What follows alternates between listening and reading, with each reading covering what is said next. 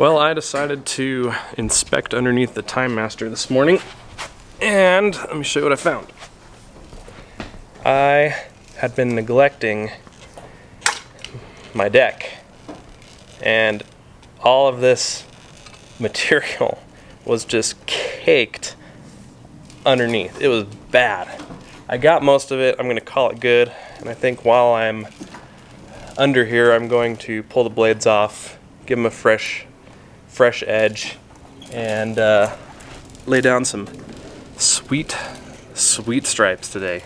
I want to talk all about how to stripe your lawn and give you those patterns that you see like on baseball fields and on soccer fields, golf courses. I want to show you how to do that. It's way easy.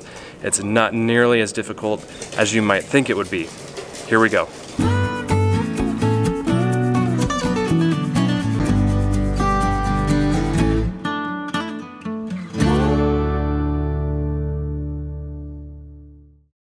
So when it comes to striping your lawn, there's two things that you really need to know.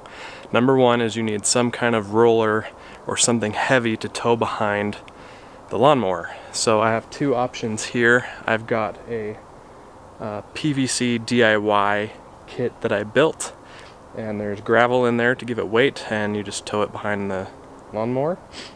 And then this one is the Big League Lawns striping roller, and that just attaches to your mower frame, and it's very heavy, and it works really well. In fact, that's the one I prefer to use, and that's the one I'm going to be using today. So that's the first thing to know, is to have something heavy to drag across the lawn and lay the grass blades down so it creates that stripe effect. Now, going off of that, when you lay the grass blades down, when you mow in a certain direction, it's all relative to the position of the sun. So for example, it's kind of overcast today, but the sun is up here behind me, which means I can mow long ways across my backyard. And when I mow away from the sun, mowing away from the sun is going to lay the grass blades down away from the sun, and it's going to have a light color effect to it. And then when I mow towards the sun and lay the grass blades down towards the sun, it'll have the dark color effect. And it's really as simple as that.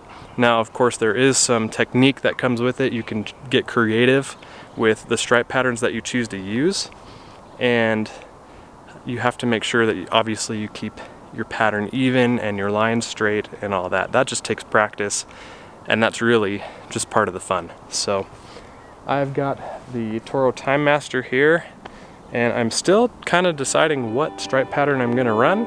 I might just keep it simple today, but we'll see.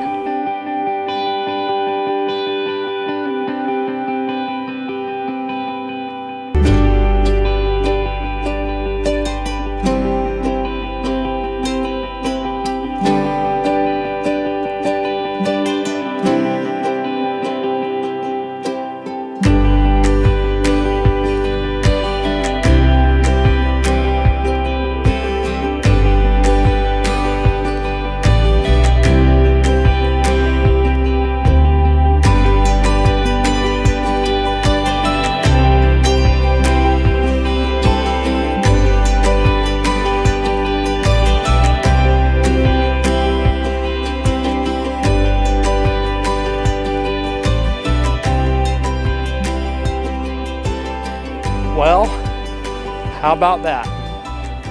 I love it. That's the first time I've ever done that double single pattern before, and it's really not very hard. It's pretty easy. You just gotta keep track of where you're at and where you need to turn. But man, it looks good. I think maybe next time I'll reverse it and do the light stripe as the single and the dark stripe as the double. Well, that's gonna go ahead and wrap it up for me today. I love striping my lawn. I think it just looks awesome, and I think it makes lawn work around the house a little bit more rewarding. Just a couple things to reiterate before I wrap it up. Give yourself room to turn around, especially when you're towing a striping roller like that. Your turns are going to be a little bit trickier to maneuver if you don't have room. So I usually will disconnect the roller from my lawnmower and then make 2 or 3 passes around the outside edge to give myself room to turn around, connect the roller, and then go ahead and create my patterns. And then yeah, it's really that simple. Just kind of plan ahead what patterns you want to make, and you can go from there and just have fun with it. Yeah, I hope that's helpful. If you don't know how to put stripe patterns in your lawn, now you know, hopefully.